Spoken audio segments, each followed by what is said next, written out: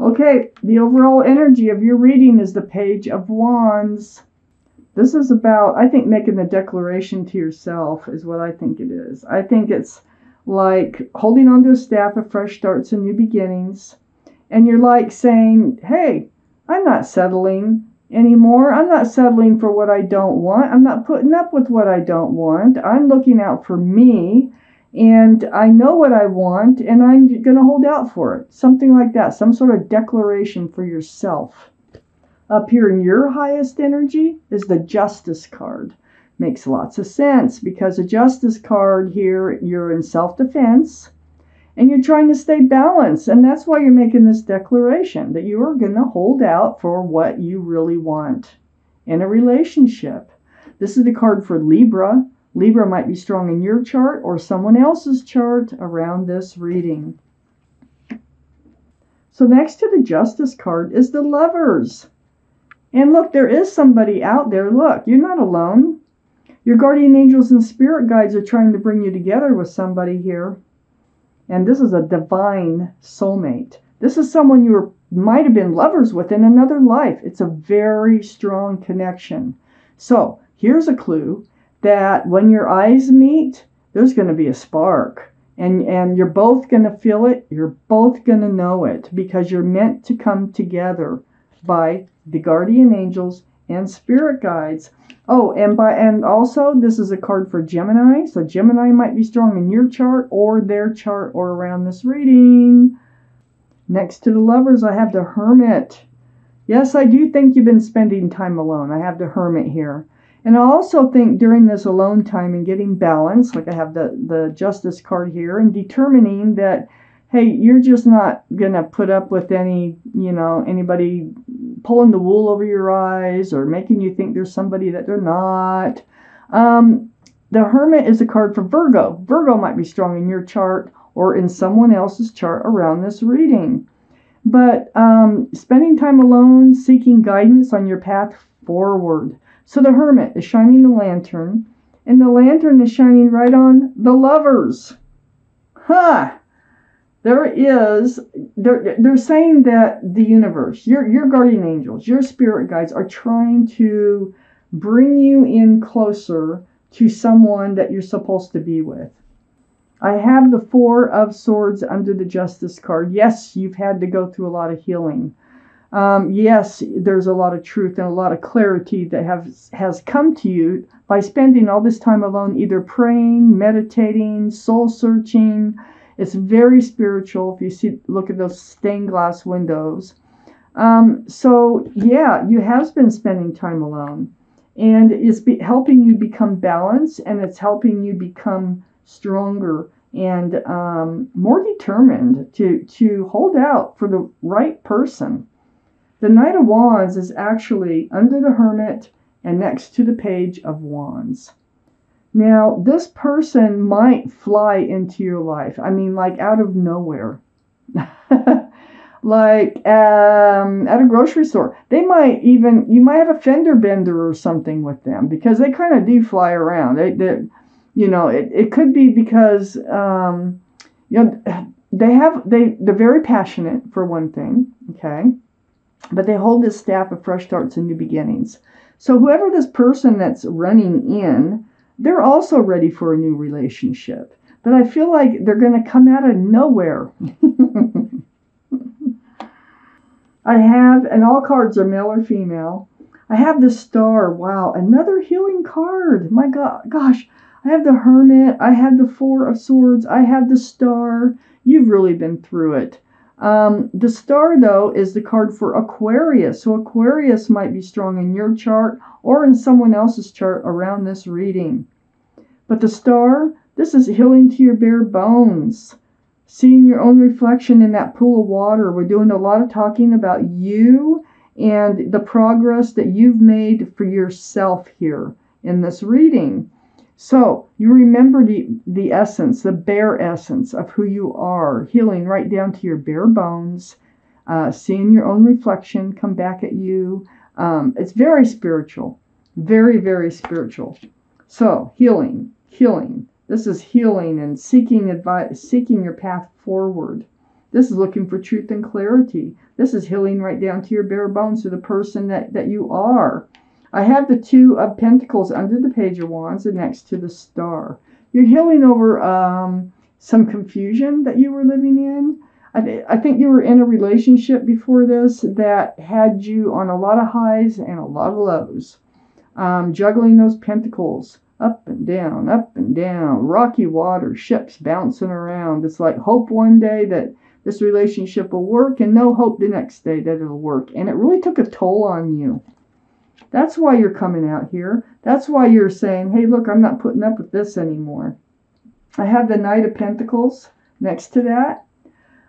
They weren't, and it is next to the Two of Pentacles, so there's two things going on here. The Knight of Pentacles is a very, very slow moving energy in the tarot deck. It looks like the horse is standing still. This can be Earth, Taurus, Virgo, or Capricorn. That might be in your chart or someone else's around this reading. But it's coming forth with a pentacle. But when? You know, it's like, we're going to find out when, because this is right under the Knight of Wands.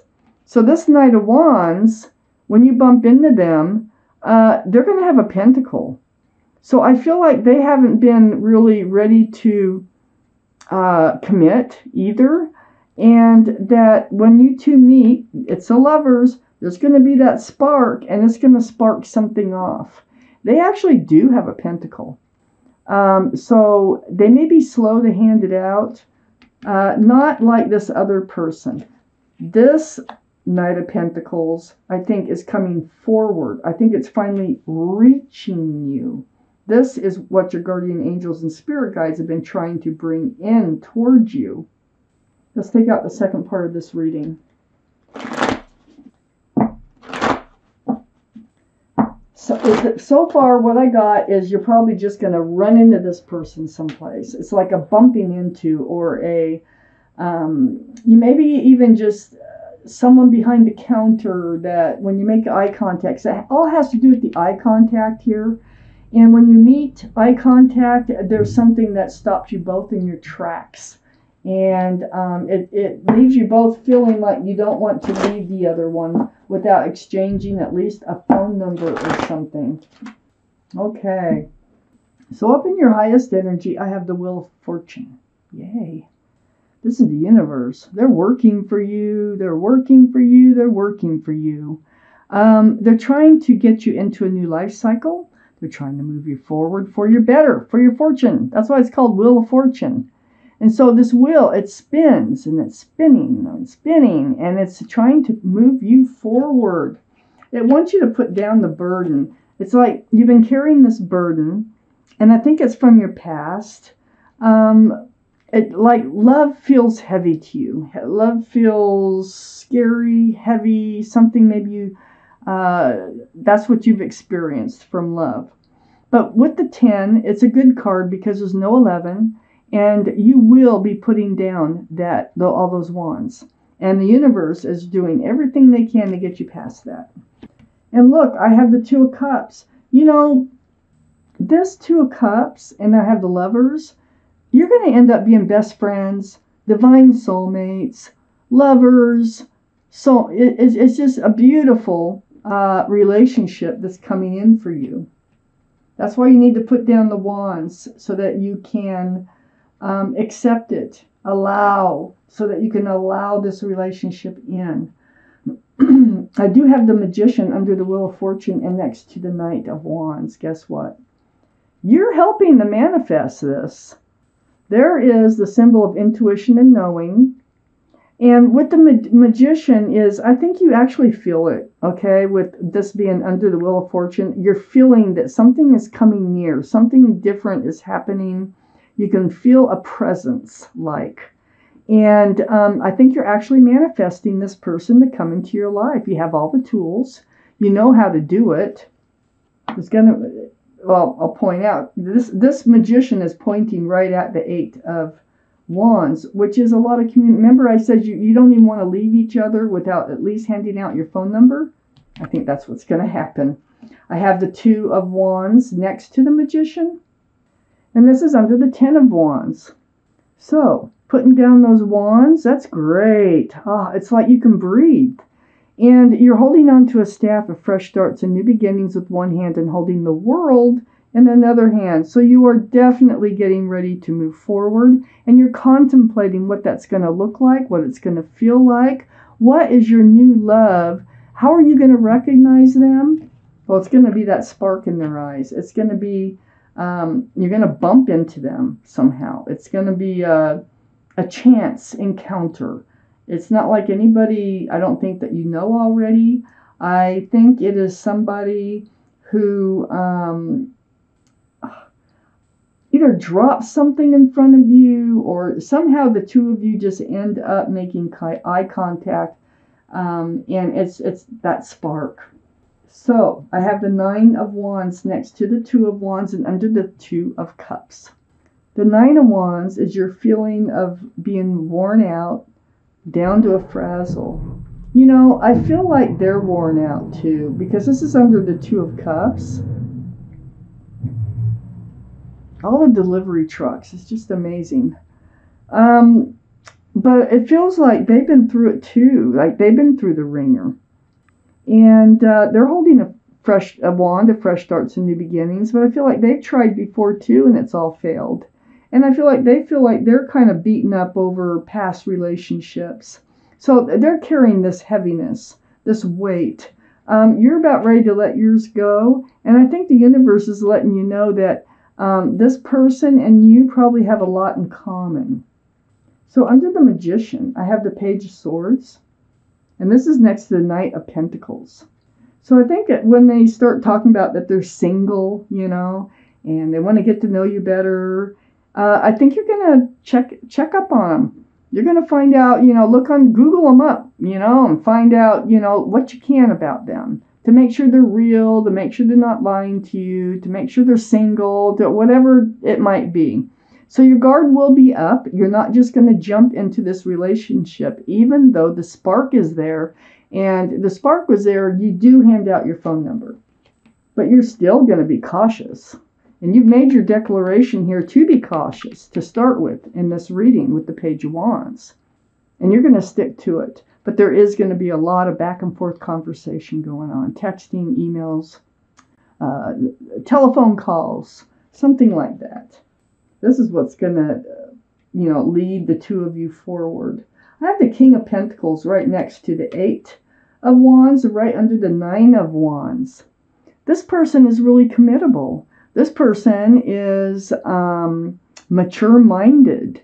So you're going to find out that they do have a pentacle. They could be Earth, Taurus, Virgo, or Capricorn. They might have that in their chart someplace. I do have 2 for Virgo.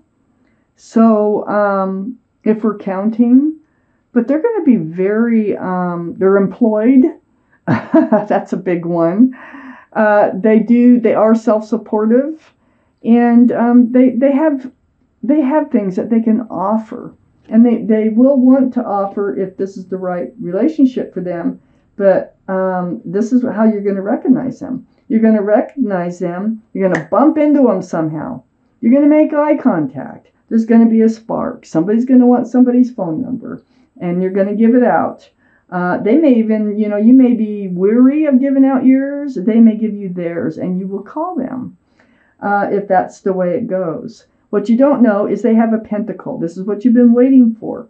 This is where the reading ends. The reading ends that, yeah, they have a pentacle, and they're very mature. And so, you know, they've kind of been through the ringer too on relationships.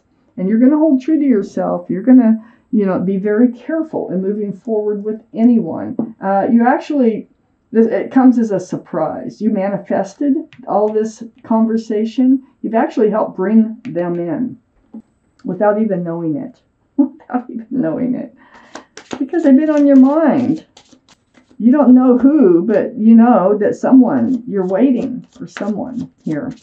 You know there's someone out there for you. I'm taking out a card for timing now.